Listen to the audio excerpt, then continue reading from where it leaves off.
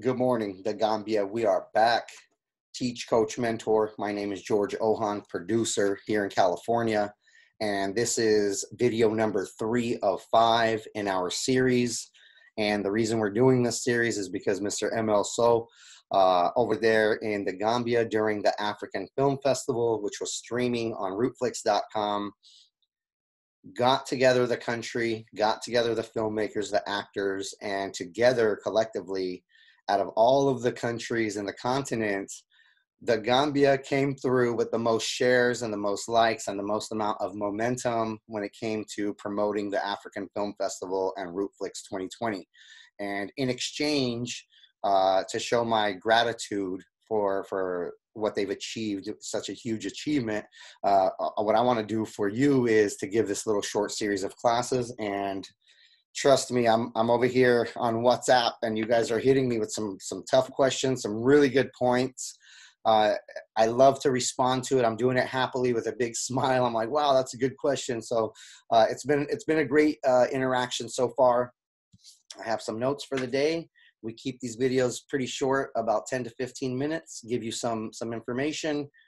You guys take some notes over there, and we're developing filmmakers, we're developing actors, we are developing the independent film industry and the film industry with the Tourism Council as a whole to get more people to know about this place. So it is my pleasure to do this, and let's get started. First thing I want to talk about today is goal setting. What are your goals? Do you have a mind that sets goals? So that's something, you know, do you have a goal mind? Basically, that's what we're after here. And if you think about who did you speak to for the past 10 days, just go back through and make a list. Make a list of the people. Who did I speak to? Who did I have an actual conversation with for 10 days? Who can I, or start today, start just making a list of it. And then 10 days later, you'll see who did you speak to. You look at that list, and then you compare that list with your goals list. Do they match up? Do things add up? I'm talking to these people, but my goal is over here. Does it add up? If it doesn't add up, that's the first hint that you should maybe start changing who you're talking to. The more you talk to the people who are closer associated to where you want to be, where your goals are for your future that you want for you, you're going to end up there much quicker. That path is going to be much quicker. But if you're over here talking to this guy and her and she and him and all these other people that are not really in alignment with where you want to be with your goals, that is taking time away from you reaching your actual destination that you want to get to. So that's really important. You should think about that. Now, if you want to set goals, I made a few little examples here. Like, let's say one goal is to build a business. Okay, well, what is building a business? You should have some more notes and things about that. That's one goal. The next thing is refine a budget. What's a budget? Why do I need a budget? What is that? Well, if you want to earn a certain amount of money, you should know what that amount of money is. Once you know what that is, then you could start to create a budget and a plan to see how will you get there. There is a way. There are solutions. If you have a specific number of income, a certain number of money, dollars that you would like to earn per month or per year, you can do it. You can actually reach it. If you're watching this video, that means you have the access to earn that money.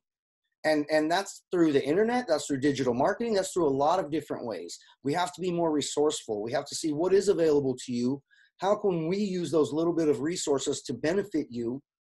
That's where we have to be smart. We have to be resourceful. It's not a lack of resources these days. It's a lack of resourcefulness. We need to be more resourceful. We have to use what is at our fingertips better. Okay? Next thing is, your social media, your online presence. If I look at your Facebook, if I look at your Instagram, if I look at something, your social media presence, and if that were your clothing, would you have on a nice suit? Would you look nice based on how does your social media presence look? Do you have all kinds of things posted about a lottery and a game and Pokemon and this and that and all these things, religion, politics, all this other stuff? If you do, I would suggest to create a Facebook like page or something separate where you keep only business, only professional, only industry, only film, only acting, only arts, creativity, things like that, because those people, they don't want to know about all of your personal life. And sometimes when they see something in your personal life, they might say, I don't want to work with this person based on my judgment of that thing. So if you have your professional page and you're only talking about film projects and different actors and filmmakers, that's much more in alignment with what they want to connect with you about anyways. So you want to keep your personal life separate. You want to keep your film life, your business, professional life separate. Okay, moving on. Locations. If you guys are trying to get a location for a place, let's say I want to get the Los Angeles Film School as a location where I'm shooting something. I'm going to tell them, hey, we're going to shoot a scene, and inside of this scene, there's going to be a guy in an office, and he's going to use your coffee mug. And it's going to say Los Angeles Film School. And he's going to smile and hold the mug. That's called product placement. I'm leveraging, as a producer, as a filmmaker, I'm leveraging the fact that I can put product placements, their company, their business's product, into my production. What am I leveraging? If I use your product in my production, may I use your location for my production? It's a barter economy. It's called bartering, trading. I'm sure you're familiar. I'm familiar. We do it all the time. It's a normal thing. You have to barter. You have to be creative. You have to be fair. And you have to come up with some sort of written proposal that you type out and you email to them professionally. There's protocol to being professional. Do not send a script to somebody and say, hey, read my script, unless that person has signed a non-disclosure agreement. Has somebody signed an NDA, non-disclosure agreement? If not, they can read your script and say, that's pretty cool, and just change a few things about it. Make your male character a female character, make this person that. And now they say, no, that's not your script. I have my own script over here, but that's my idea. No. Unless they sign that non-disclosure agreement which says you're not going to come up with a similar idea, they can do that. And it's completely legal. And if you're mad, so it's just an emotional thing. But legally, by the law, they have the right to go do that if they want. Is it, I don't know, is it cool? No, I don't think it's cool. But intellectual property gets stolen all of the time. The country of China does it very well. They do it all the time. They break into people's computers. They steal their business intelligence. They steal their intellectual property. They recreate those ideas for themselves. And worldwide, I think over $500 billion per year is lost to theft of intellectual property from China. So we're not going that far. We're just saying, hey, if you're going to send your story to somebody, you should say, are you willing to sign a non-disclosure agreement first? If they say no, then, hey, you keep your script to yourself. There's no reason to send it to that person. Makes things a little bit more easy. Okay, locations, barter for them. Say, we're going to show your sign, and you're going to let us use the location. There's no fees involved. There's no payments. There's no nothing. Now, when you go in there, you have to be completely respectful. This is their business. This is their livelihood. They already have their customers. Their customers and their employees and them, the owners of the business, do not want to be in your production. Think about it. It's your production. It's my production. Why does this guy want to be in it? Oh yeah, he doesn't. Being in a production is a lot of work. It's a lot of focus. It takes a lot of time. Cut, back to one, rehearsals, this and that. No, do it again, move the light. If you're not a paid actor, or even if you're a non-paid actor, but you're there as part of the project, you're just an extra somewhere in the restaurant.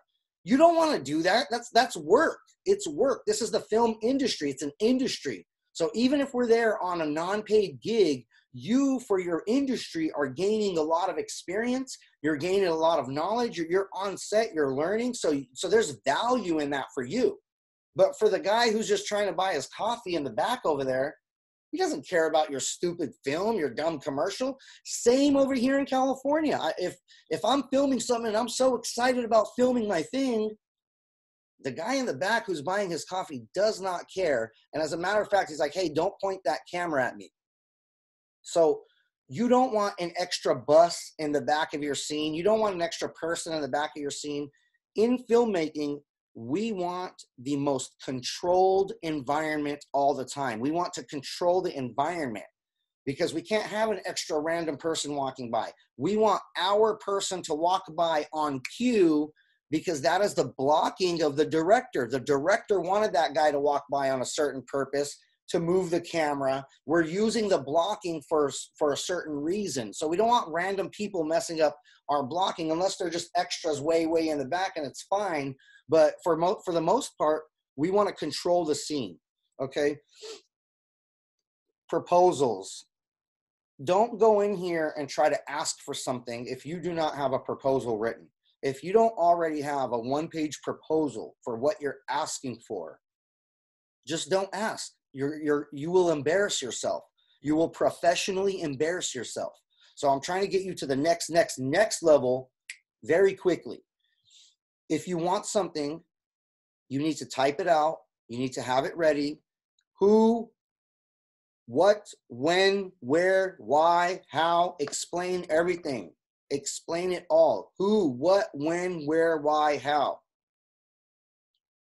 Now, always be a person of solutions. Even if somebody tells you, no, I don't think I want that, just be like, okay, I understand. Do you know somebody else? Do you know somebody else who might have a business with a similar location who might be able to help us? Maybe. Even if somebody tells you no, try to turn it into a positive. Try to get something else that can possibly help your production. As an independent producer, as an independent actor or filmmaker, we're always working with next to nothing. We always have nothing. One very valuable piece of information that one of my professors let me know, Lance Young, he said, George, if you do not have enough money for a project, you are not being creative enough. That's deep. That's real deep. If you do not have enough money for your project, you are not being creative enough. So how far does your creativity go? How creative are you? How creative am I? Where the money is not the issue. I still have to come up with a solution. I still have to be a man of solutions.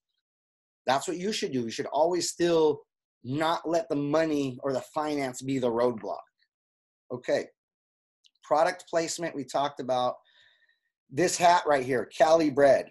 Cali Bread, look it up on Facebook, small Facebook page. They sell clothing, they sell apparel. Not a huge company, but this is how product placement's done. You say, hey, bro, I noticed you're doing your little side hustle over here. Can we put your hat in our movie if you pay us $20? If you pay us $50? Well, why am I going to pay you $50 to use my hat? Well, with your hat in our movie, people will be able to see it however many times, and maybe you could make 10 sales. If you sell 10 hats, you're going to make your money plus some. It's a marketing venture. That's why the proposal is so important, because you write the proposal as a marketing venture for product placement. And if you say, well, they don't have that in my country, they don't have that in my area. Ding, ding, ding, ding, ding. Oh, my Lord. Wow. Thank you, Allah. Thank you. Wow. You've been blessed with the biggest blessing. You've been blessed. They don't have it in your country. You are the first person to identify that new market. Wow. Take advantage of it. Then start writing 1,000 proposals and get them out to every company. Hurry up. Hurry up. Get them out there. If you tell me they don't have that in your area, that's crazy. Then you must be the first. But if they do have that in your area, you have to connect with those people who are doing product placement, who are doing advertising on a major level. Who's the biggest advertisers? Who's doing all of the digital advertising in your country? Somebody is doing it. There's a company who owns that space. You need to know everything about them. You need to see how are they doing it, because now you're doing that on an independent level. You're doing that for the small mom and pop shop. You're doing that for the corner store. You're doing that for that little restaurant over there. You're doing that to help your community. That's what digital marketing does. It helps your own community. It helps the small little business in your area. And we could create those things with just a cell phone very easily. Very easily we could create this content and you could be earning money for it. So become more creative in how you ask for money. If you have a proposal, that shows me that you are serious and you are asking for money. You're asking for a professional exchange. If you come up to somebody nonchalant, you're like, hey, I'm making a movie, it's cool. If you give me some money, maybe we could do your product and give you some percentages or royalties in the end. It's like, what? What are you talking about? It's too confusing. So get to the point, be smart, be specific, be exact about exactly what you want. Why do you want it? What does it cost? Everything. Who, what, when, where, why, how. Okay? Now, to create content is very easy. You take a photograph. If you write a nice poem under it, you post it, that's content. If you take a photograph of something over there, we don't have those photographs here in Hollywood or in California. So think about this. If Hollywood wants to create a scene of somewhere in Gambia with actors, 20 actors, a village, it will cost them $20,000, $30,000, $50,000. It will cost them thousands and thousands of dollars to create that scene. You already have that there. So you must do a better job of marketing to making those connections to Hollywood filmmakers worldwide. You see that map behind me? Worldwide filmmakers. Who needs a scene that looks like this from your country? What type of scenes can you recreate with your actors and your filmmakers, and just send me the content? Marketing is where it's at. You guys have to start marketing your services. You have to start using what you do have. You have to look at your eyes from a new lens, your area. It's like, wow, we have a lot. Everything you have, I don't have it. The way you dress, the way the village looks, the way the cities look, the types of things people are driving, where you're working, we don't have that. All of that footage, all of that content, if you write about it, if you tell me stories about Gambia every day, if everybody's creating a new blog every day, we can have 50 blogs about your country every day if 50 people are doing it. That will be the most marketing probably out of any country in the whole continent of Africa, and you will boost the tourism. Just because people will find your country more, because you have more content than anybody else. This is where you earn money. The digital marketing, you find a customer for doing a small job. That small job turns into more income. And this is how you start to create your own independently produced projects. There's a lot to learn. I'm here for you. Teach, coach, mentor. George Ohan, producer here in California. Gambia, my people, I love you. Let's build and let's continue this. This is video number 3 of number 5. Let's go.